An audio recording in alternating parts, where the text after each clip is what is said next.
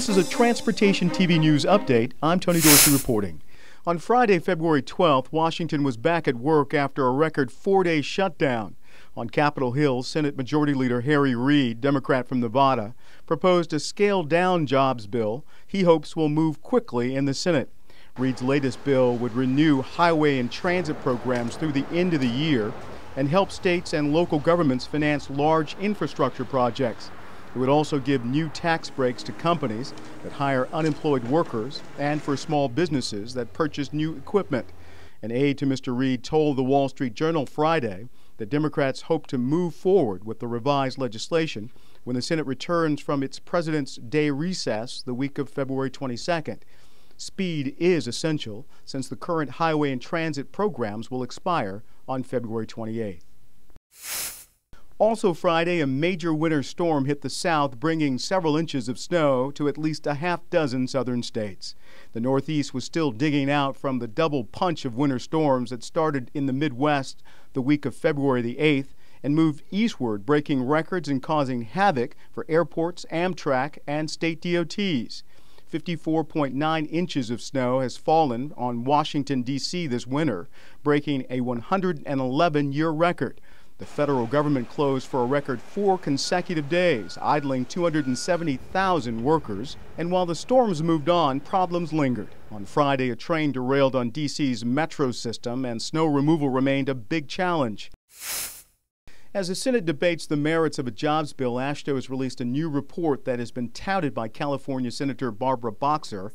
Projects and Paychecks, a one-year report on state transportation successes under the American Recovery and Reinvestment Act, was released by AASHTO in conjunction with state transportation departments in Nevada, Michigan, Georgia, and Rhode Island. The study finds that 1 year after its passage, state DOTs have set an amazing record of speed and efficiency, putting 77% of the $34.3 billion provided for highways and transit out to bid on 12,250 transportation projects. The 9,240 projects under construction totaled $20.6 billion. 150 of these projects are profiled on the companion website, recovery.transportation.org. As a result of the Recovery Act, 280,000 direct on-project jobs have been created or sustained across the country.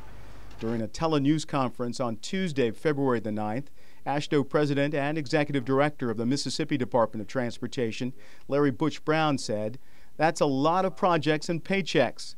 U.S. unemployment in the construction trades has surpassed 20%. Recovery dollars are helping to rescue thousands of workers," Brown said. In a statement, California Democratic Senator Barbara Boxer, chairman of the Senate Committee on Environment and Public Works, said, quote, "This report shows that investing in our bridges, highways, and transit creates jobs and builds infrastructure needed by families, businesses, and communities."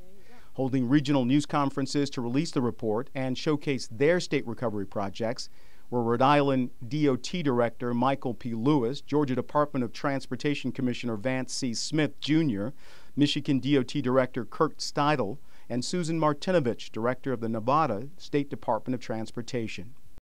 And finally, more than 20 competitors from 9 countries competed in the World Road Association's first International Snowplow Championship in Quebec City, Canada.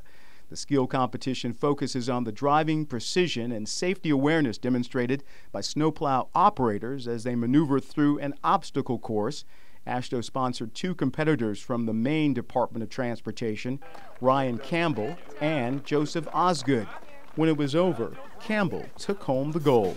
That's the Transportation TV News Update. I'm Tony Dorsey reporting.